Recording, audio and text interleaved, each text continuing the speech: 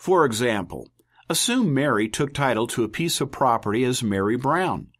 Later, Mary married and became known as Mary Brown Black. If Mary transfers the title, the deed should include both names to avoid confusion. Named grantee. The deed must identify and name the grantee specifically enough to correctly determine who is the true grantee. Obviously, if no grantee is named, the deed would be invalid. What if the grantor named Bob as the grantee? Simply listing Bob as the grantee is most likely insufficient identification to create a valid deed.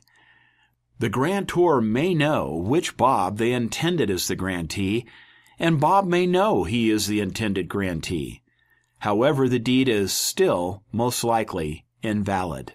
If the deed includes multiple grantees, the deed must also designate the ownership rights of the different grantees. For example, if they are to take title as joint tenants with rights of survivorship, the deed must state accordingly. Some states require specific language in order to establish joint tenancy with rights of survivorship. If the deed is transferring a property within such a jurisdiction, the deed must contain the required verbiage. If the grantees wish to take title as tenants in common, the deed must specify the ownership percentage. If the deed does not break down the ownership between the grantees, equal ownership is assumed. However, if the deed identifies 4 grantees to take title as tenants in common, but does not specify percentage of ownership, each person will own 25%. Recital of consideration. Consideration is the compensation the grantor receives in return for transferring ownership rights to the grantee. Contract law requires consideration to be paid in order for the deed to be a valid contract or agreement. The consideration paid is traditionally the purchase price of the property. However, the consideration need not be monetary. If the ownership rights are being gifted to the grantee, the consideration might be love and affection. Regardless of the form of consideration, it must be listed on the deed.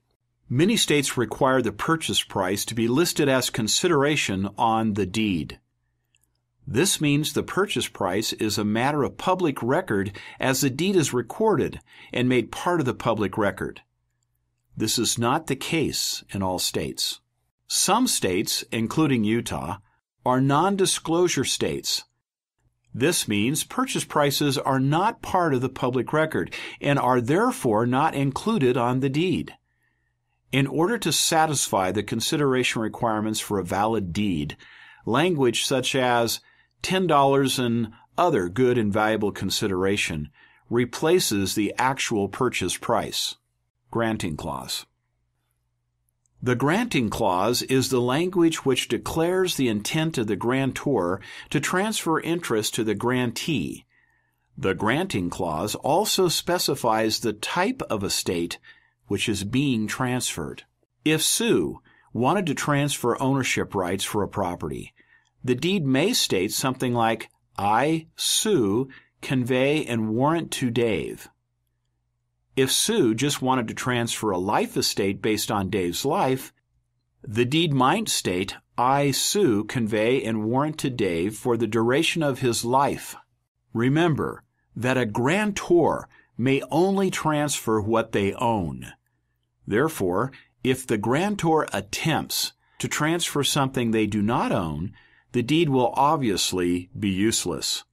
We will discuss the warranties provided by the grantor later in this chapter. Habendum clause. Habendum is Latin for to have and to hold. The clause is used to further define the estate which is being transferred with the granting clause. If more explanation is needed regarding the type of estate or any limits on the estate which are being transferred, a habendum clause must be included. For example, if the estate being transferred is a timeshare estate, The habendum clause would contain the specifics regarding the estate being transferred, such as when the grantee has the right to occupy the property. The granting clause may not contain all the details necessary in life estates or other estates with remainder men. The habendum clause would contain these details, clarifying what is being transferred to the grantee from the grantor. Accurate legal description. In order for the deed to be valid, it must contain a legal description of the property. We discuss valid legal descriptions in another course. The legal description is not the property address, but a description which references government surveys or recorded plat maps.